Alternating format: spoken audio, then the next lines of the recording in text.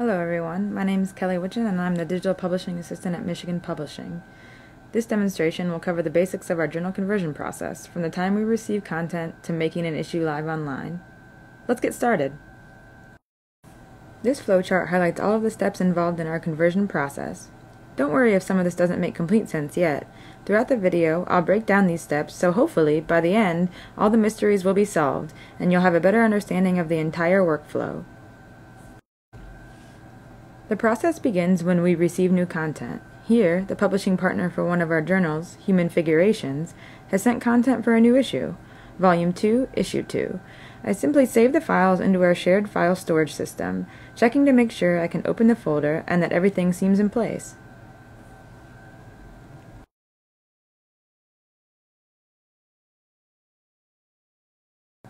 Next, I enter the metadata for each article into a system called Hedera.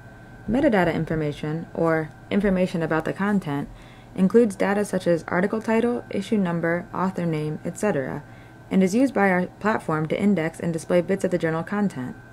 This system also automatically generates some information based on the data you've entered. You can see here that the unique identification number for this article, seen here in red, has been created.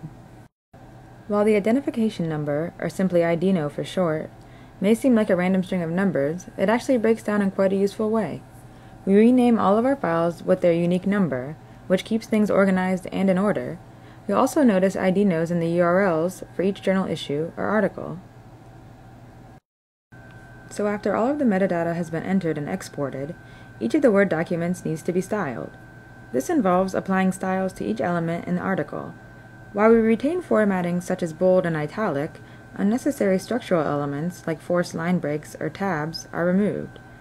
As long as the element is correctly styled, it will be formatted correctly online. During this phase, we also add hyperlinks to URLs if they are not linked already. It's important to note that we are not actually reading through the entire article, but just applying styles and checking for any glaring problems.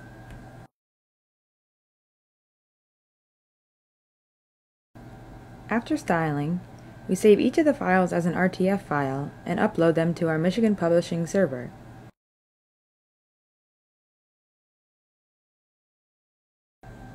Next, we'll run a script called makepub on the files we just uploaded. This script converts the RTF files to XML and reports any errors it finds.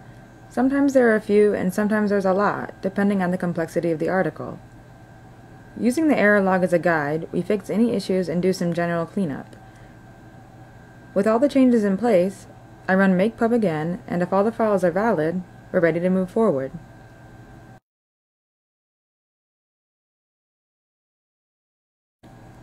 When the XML is ready, we run an indexing script on the XML files. This puts the XML files into our platform so they can be viewed online. At this point, they appear on our secure development site, so only authorized viewers can preview the material. The new issue is not yet available to the public.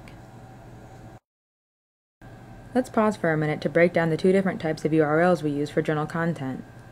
The development site is the first place we put new content. We make changes, test functionality, and review the issue on the site. This is also the link we send to publishing partners when it's time for them to preview new material. You'll see that release content lives at a different URL, beginning with quad.lib.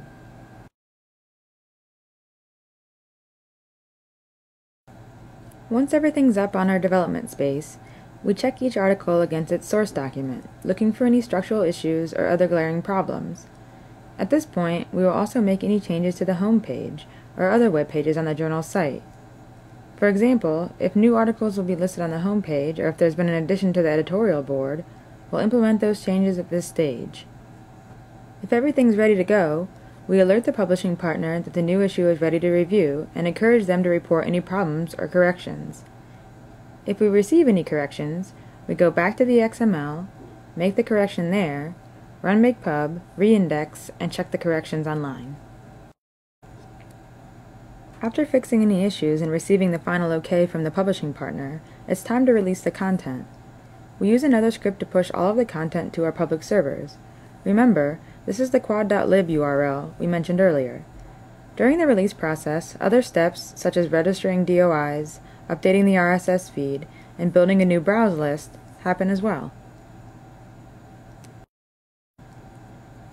And with that, the journal is live and open to the world.